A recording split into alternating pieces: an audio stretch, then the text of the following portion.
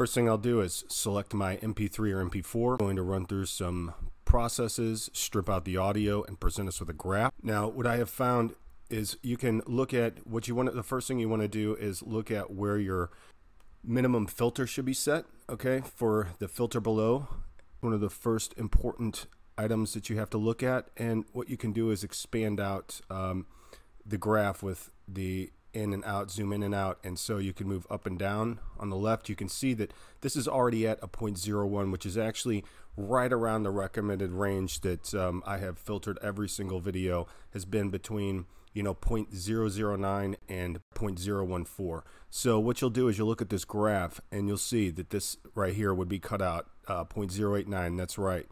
And as you kind of move around, you look and kind of see what is the minimum filter level.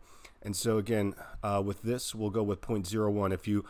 If you go too high, you're going to be cutting off words, which isn't great. And so to really save time, you want to be able to make sure that you're getting the lowest range of the end of a sentence.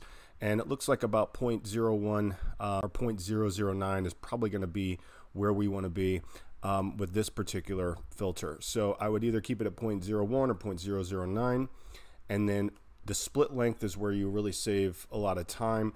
And what I typically like to do is go between 0.25 and 0.5. Okay, so this one I'm going to do 0.25. Now I'm going to do an update analysis, and it'll recalculate and show me on the graph about how much additional time I'm going to be saving.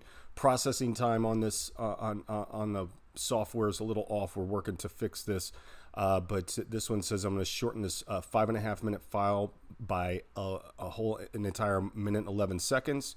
I hit start processing. You can expect the files to take about 30 minutes per 5 minutes of show that you're looking to render at this point in time. Specifically for video, for audio, it's much faster, but this is going through cutting out frames, recompiling them, stitching them back together.